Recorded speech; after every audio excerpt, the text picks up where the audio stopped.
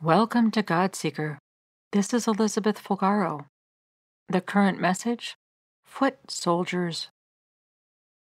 There is evidence we experience in our daily lives when we have eyes to see, which matches what God tells us in the Word of God.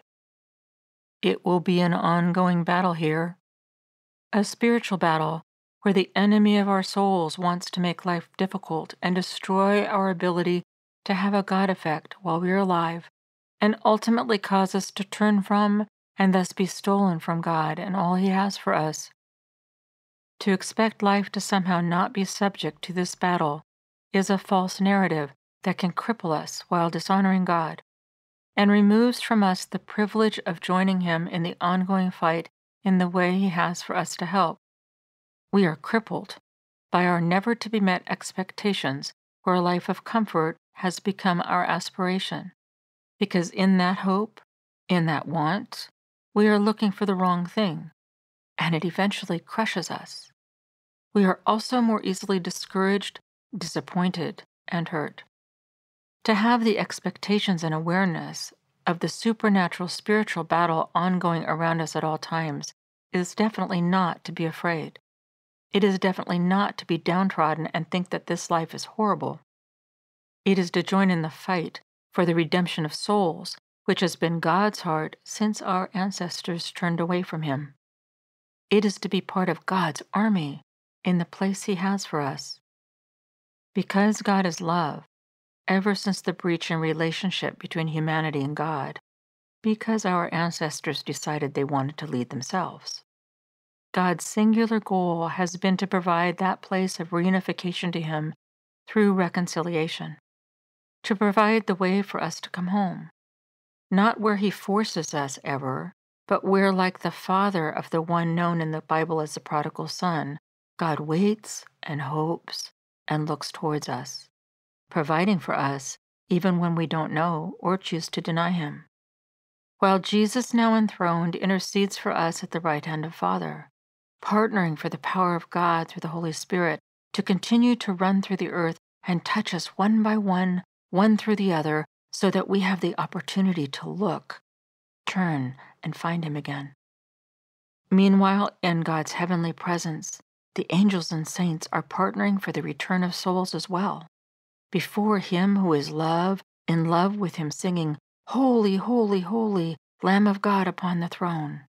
And the prayers of the saints are collected in bowls that an angel offers up on the altar of God's will, so that the power of God is then released in response and sent forth into our midst in a way that demonstrates and reveals this unspeakable joy from this unimaginable person, the Supreme Godhead, who is unfathomable in every regard and made us, loving us infinitely in our mess exactly as we are. This is happening right now in heaven for all of us still here in this temporal life, and is described in the biblical book of Revelation, which St. John wrote years after Jesus had returned to heaven to capture what the Holy Spirit allowed him to see during an extraordinary visit during his lifetime to heaven. Yes, there is a war on, but that is not news. It has been and will be. And meanwhile, through all time, God loves us each one and together, and longs for us all together to be returned to Him and live in Him as Jesus is in Father and Father is in Him. Great, mystical, wondrous ways of God which defy what we think we know and stretch us beyond this towards His infinitesimalness. Such love toward the ultimate, final, and remaining victory of God over all forces of evil and destruction, where it is described that Jesus, for the joy set before Him, went and endured the cross, for this love, in the midst of this battle, in a way that He knew through this evil God would work His greatest good, enabling the reunion for us with Him, the reunification He has always planned, for the joy set before Jesus. Not because the cross was to be enjoyed, but because of the extreme, ultimate joy of partnering with God in His redemption plan. Jesus' heart, united with Father's for release of the Spirit to us, after Jesus had endured being murdered, and was resurrected to life, so that Spirit could draw us back through Jesus to God Most High, for the joy set before him, for the joy, not because suffering was fun, not because he looked forward to the suffering, but Jesus looked forward to what the Father would do through his suffering. If Jesus then is the one we follow, if Jesus is our example and our picture of the Father, then that is what we not only can expect, but this is what we should look forward to as well. Suffering, hardship, battle, God victorious for us, and the multitudes through it. In days of old, this is what the martyrs have meant when they have said they would long to die for him, to give him their lives as he gave his. They did not mean they were death seekers for the sake of death, or even for the sake of early heaven. Though once you know God, you kind of just want heaven. No, it's because they understood what God would do through their suffering, just as he had done through Jesus. We do not open up the doors of heaven for the redemption of each soul, but we partner with God in all his purposes through every aspect of our lives. And this also means our suffering. So not only is the suffering to be expected, and the battle to be known as something which will be and cannot be avoided, but it is to be embraced as purposeful for the joy set before us. For the joy set before us, we endure whatever might come for the sake of the kingdom, so that he would be known, so that more would know, so that more would see God, so the kingdom would be grown. We may never see the fruit of our suffering until we look God in the face in heaven. This is when he will let us see those behind us who are following in because of what God did through our suffering. There is no promise of knowing sooner, because for now, we will never have the full view. To understand the battle and our place in it better, we keep in mind the image of the one soldier in the foxhole. The images of war, where the general is in the control room with the other leaders and they are the ones with the strategy. The maps are laid out.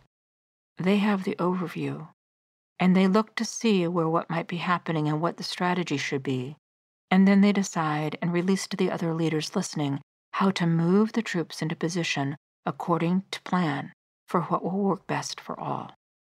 No one position or role better than another.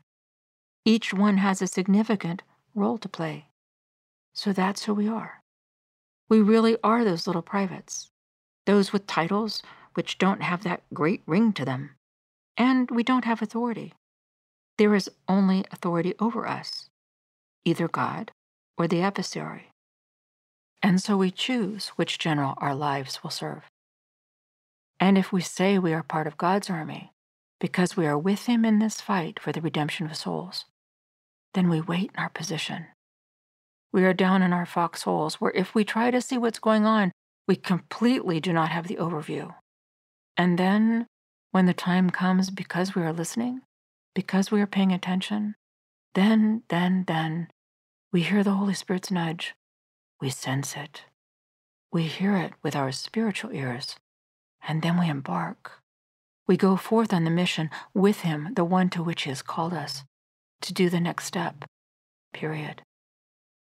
There is no other God like our God. There is no other God like our God, the God who in the battles that are, still is there fighting for every soul. Fierce, unrelenting, beautiful love. The way he fights is not always the way we picture the word fight. It means the same thing, and yet it manifests in a different way. The weapons of our warfare are not the same as the weapons of this world.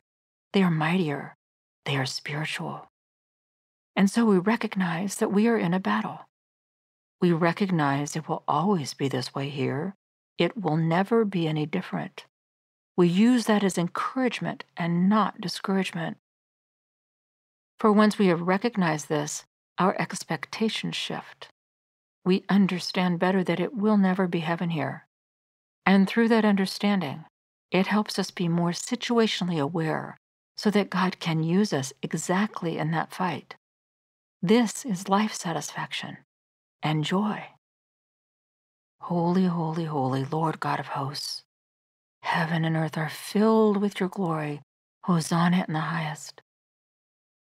God is King. He reigns. The battle is everywhere. Holy Spirit has a strategy. We are his little foot soldiers of love. We are his little foot soldiers standing up for justice and peace. We are his little foot soldiers just to do his will. We do not carry the responsibility to decide strategy. We are told to stand firm and watch what he will do for us, to stand firm and put the armor on, to stand firm and follow our King. This is our blessing. This is our destiny. This is our role on earth and to heaven, and each role in this army, in this war, which he has won, but which we still fight, is of vital, crucial importance. God bless you as you seek him for today. God bless you as he is your singular goal and you learn to lean on him more and come into the rest of how this world works and how he longs to use you through it and how he already is. Listen to the song Restore from the album by the same name. You can find it on my YouTube channel. Just search under my name. This song, Restore, is a prayer letting God know we are aware that he is the force which brings his way into the earth until heaven. There is a choir of friends from other churches who accompany me in the singing of this prayer. Together with our different backgrounds and assignments, we symbolize how God wants to use the many of us together to accomplish his work as we rely on his power. Let Restore become a musical prayer of your heart. Let's conclude with these few verses from the Bible.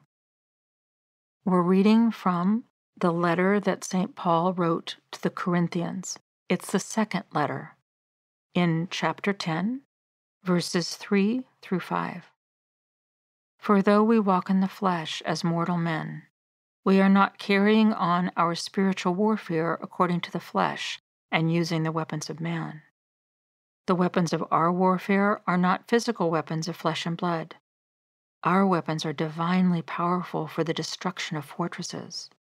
We are destroying sophisticated arguments and every exalted and proud thing that sets itself up against the true knowledge of God, and we are taking every thought and purpose captive to the obedience of Christ. Thank you for joining in. God Seeker messages are brought to you by Eagle's Nest Foundation. This is Elizabeth Fulgaro. Until next time, remember, I am praying for you. Use the song Restore as a prayer and keep seeking God.